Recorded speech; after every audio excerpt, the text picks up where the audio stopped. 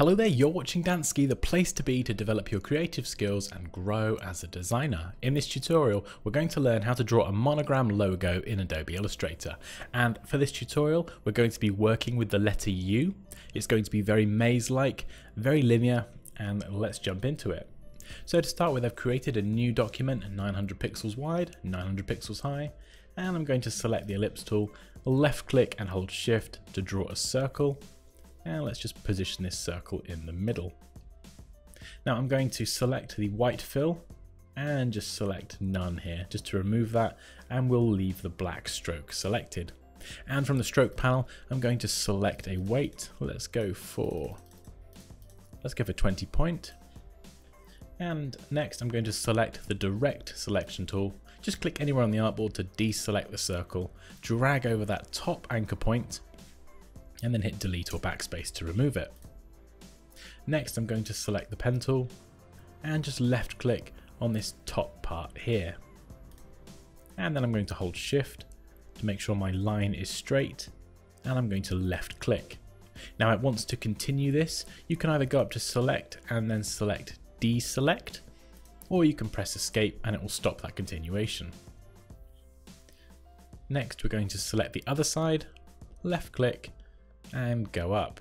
You can see those smart guides are really helpful here in lining this all up. If you haven't got them turned on, go to view and down to smart guides. Just look for that little tick. Okay, so we've created a very basic letter U shape. Next what we're going to do is select it and then go to object, down to path, and select offset path.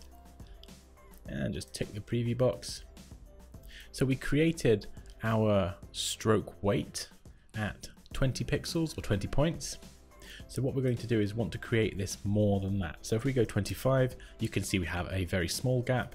If we go for 40, we have a bigger gap, and so on. We can adjust the offset here with the preview box selected, and we can see how it's going to look. We're going to go for something very subtle, so we're going to go for an offset of 30 pixels and click OK. And we're going to select object, path, and repeat that again. So go to object, offset path, leave it at 30, click OK, and it repeats that same thing again. Now if we go into outline mode, that's Command or Control Y, we can see the lines that make up this shape. And if we zoom in, what we can do is select the direct selection tool. And let's go back out of outline mode, so that's Command or Control Y. What we're going to do is just select in between these top two anchor points. So just left click and then hit delete or backspace, and it will remove that space between the two anchor points. And we're going to do the same again here. Let's just zoom in nice and close, and with the direct selection tool, just click within that space and then hit delete or backspace to remove it. And we'll do the same on the other side. Direct selection tool, click anywhere between these two anchor points, hit delete or backspace, and voila, it removes those lines. Now ideally we want these all to be the same height. What we can do is, with the direct selection tool still selected, just drag over all of these top anchor points, and you'll get the alignment options at the top. And if you select vertical align top, it will align them all to the highest anchor point, which is really helpful. And if we drag over all of these again with the direct selection tool, just those top anchor points, we can use the up and down arrow keys to adjust the height of our letter U without skewing it out of proportion or anything. So we've created our line-based letter U. Next, what we're going to do is zoom in again on the left side to start with, select the pen tool, and we're going to join these up. So let's left click on this anchor point here, that's the second one in from the left, and we'll just join these up like so. And we'll go select, deselect, and do the same for this one. So we're just joining them up, and we'll do the same on the other side. So just select that second one in with the pen tool, and it will complete that line.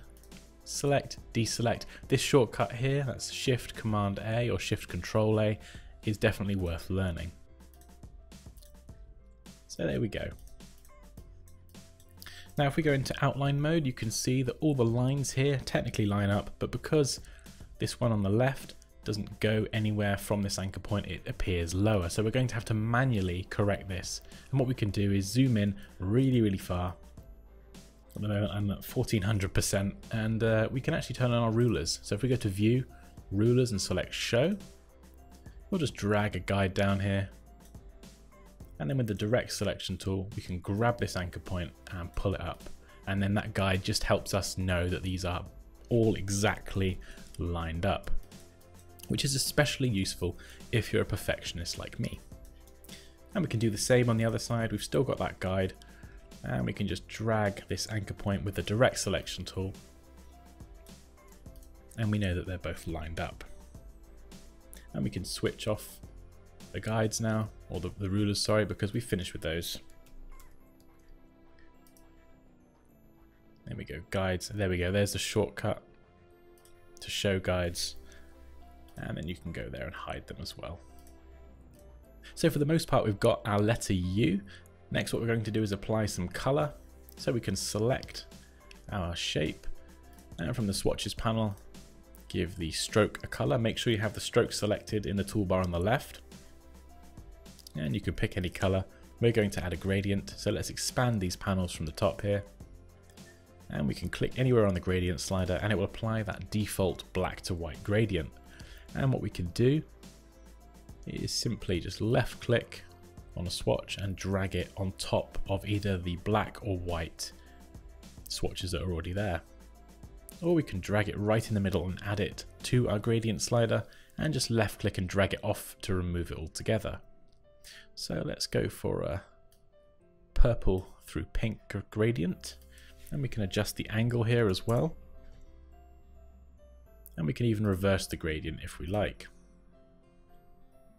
Let's just collapse these panels again. So we finished with that. That's all looking fine. If we adjust the size of our letter U holding shift, you'll see that all these lines do stay, well, they stay true to the stroke width. So that doesn't change. We can select that and then manually adjust as we like, which is quite nice because we can now control this. So we can scale it up and down, and then we can just adjust the width of the stroke just to get the final design that we're happy with. And let's just tweak that a little bit more. And then you may need to go back in, and you can see here, just from adjusting them, these have kind of gone out of line a little bit. And that's okay, we can just nudge those up. And you can switch on the rulers again and the guides if you'd like to get absolute pinpoint accuracy.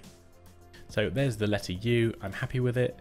If you'd like to make sure that it's kind of finished and you're happy with it and you don't want to edit any more widths, you can always drag a copy over here by pressing Alt, Shift and dragging, and that's an editable version we'll keep out of the way there, just in case we need it. And then with our shape selected, we can go to Object, Expand, and leave Fill and Stroke selected, click OK, and there we go. We have our completed shape. As you scale this down or scale it up, the proportions will stay exactly the same. And lastly, I'm just going to select Align to Artboard and align it centrally within the artboard. And there we go, that's how to draw a monogram logo in Adobe Illustrator. As always guys, please feel free to leave any questions or comments down below. Like this video if you enjoyed it, take care, and I'll see you next time.